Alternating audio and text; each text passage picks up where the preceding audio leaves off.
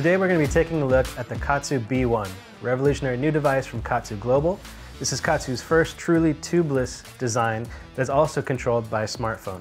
Inside the packaging, there's the KAATSU wearable units themselves. There are the specially designed KAATSU airbands with a connector that connects to the B1 wearable.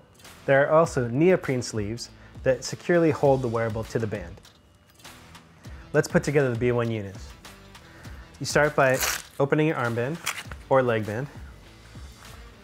Take the wearable unit and notice that there's a hole on one end of it.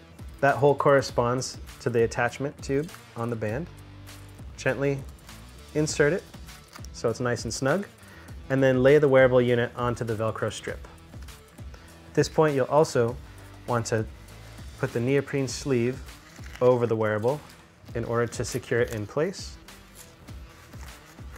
This is especially helpful if you're doing a very active movement, such as running or jogging. We'll do the same thing with the other band.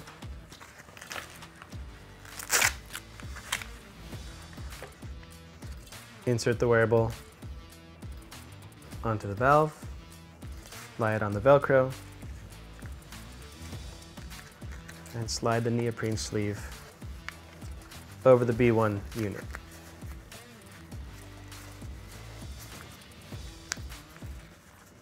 And now we're ready for our KAATSU session.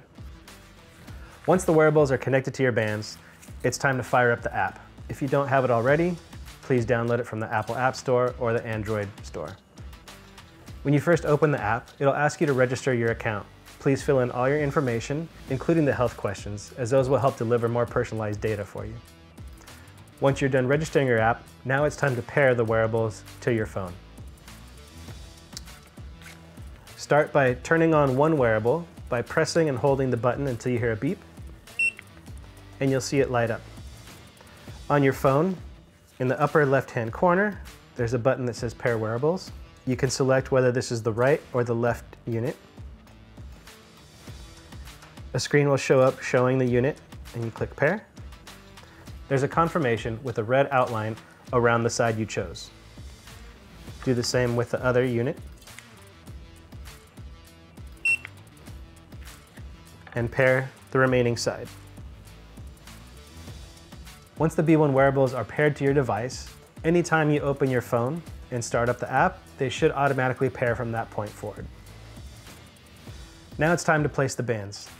If you're not sure how to place the bands or where, please refer to the other band placement videos available on the website. The B1 bands are the same as the other KAATSU bands in terms of where you place them. Make sure that the wearable unit is to the outside of the arm if you're using them on your arms. If you're using them on your legs, make sure that the B1 unit is to the outside of your leg.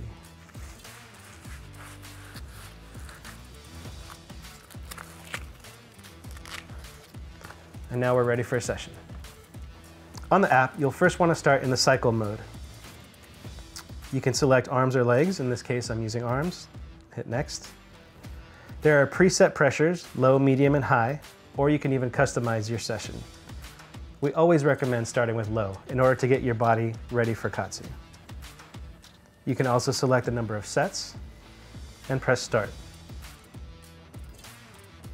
You'll notice the wearable units begin to inflate the bands, and you'll see a live readout of your pressure on the screen, as well as how many sets you're doing, how much time is remaining within your step, and how many steps total within your set. If at any point you need to readjust the bands or remove the pressure inside the bands, you can hit pause. And once you hit repeat, it picks your session back up. Or if you're done with your session and want to terminate it early, you can always hit stop.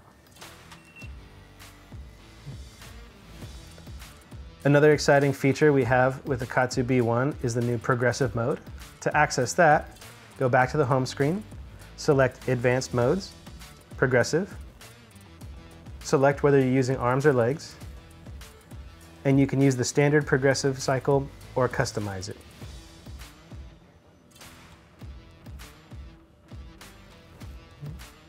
Progressive mode gives you 16 steps within its single cycle, which effectively takes you from a low level of pressure all the way up to a high level of pressure in a single session. The app also allows you to do the constant mode, where instead of cycling pressure on and off, the pressure remains within the bands. And this is only for advanced users. Select advanced modes, constant, select whether you're using arms or legs. Your maximum time allowable is 10 minutes. You can then choose your SKU level. Note that you can do an independent left and right level, or you can have them linked to be the same pressure. An exciting new feature with the B1 is the capture of user data.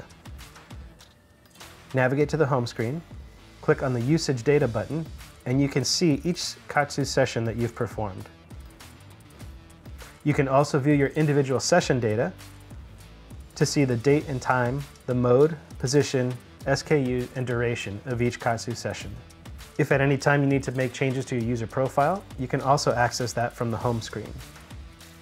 An exciting new feature that the B1 enables as well is the ability to share your data with a health practitioner, coach, or teammates. You can access that from the hamburger menu in the upper right and select Share Your Data. We hope you enjoy your new B1 units. If for any reason you need help or support, please reach out to us at KAATSU.com. To turn off your B1 unit, simply press and hold the button in the center until the unit beeps.